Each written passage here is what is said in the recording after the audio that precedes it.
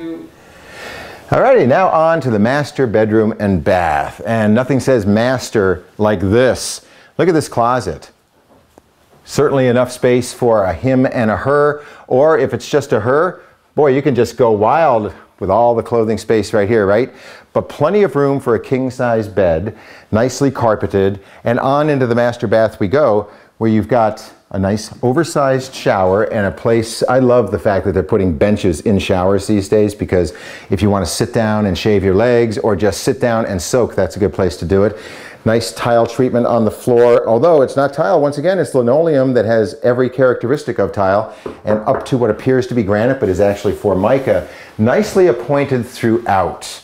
But you want to see the potential that lies in the basement? Come on.